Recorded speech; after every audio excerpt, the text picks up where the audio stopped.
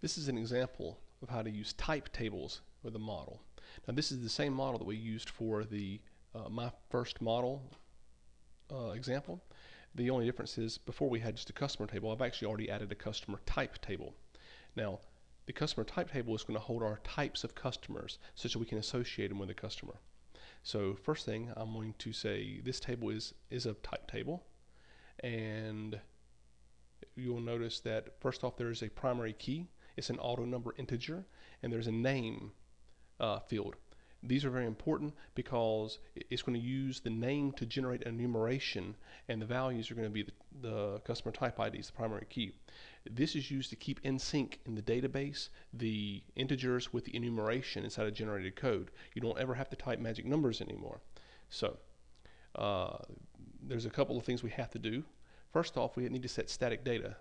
Static data is data that will be generated into the installation project, and it will be inserted into the database when we run the installation project. So let's come up here, and let's say we have two types of customers. We have a good customer, and we have a not so good customer.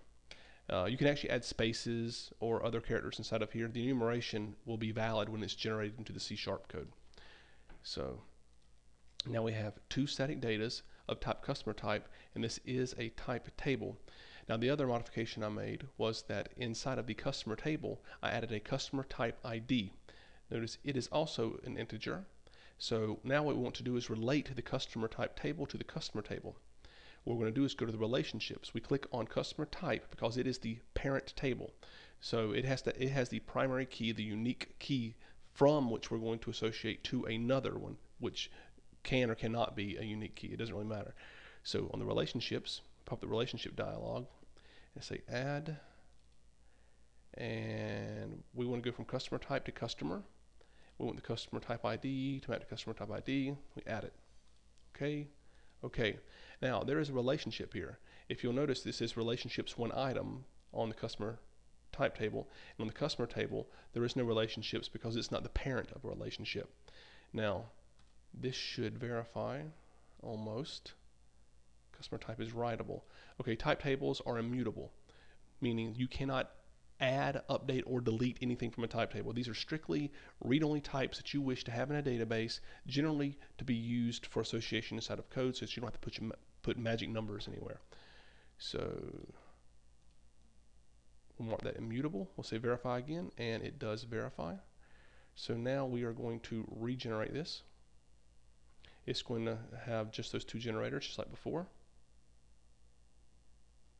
And it works, or at least it generated. Okay, let's compile the data access layer and compile the installation layer. Fantastic. Okay, I've created this test application so we can write a little bit of code. And I've actually already written a little bit of code. So this is the way that we would actually insert a customer to the customer table in the database. Essentially, we would create a brand new customer collection. There's nothing else to specify there.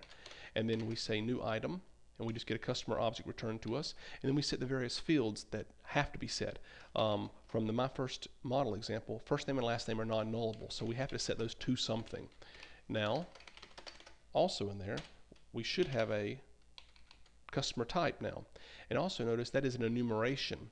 So if we do this, IntelliSense will actually give us an enumeration for that.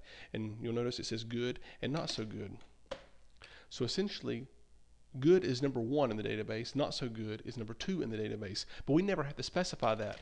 Now we could, for those people who like magic numbers, you could actually put customer.customer type ID equal 1, but of course the next guy who comes after you will have no idea what 1 is. And if you create your own enumeration, obviously you can get out of sync with the database. So if we do this, it's very easy for us to read. The next guy after you comes in and says, oh, customer type equals a good customer. And that's all there is to it. When this saves back to the database, it will be translated into the number, and everything in the database will load and save just fine.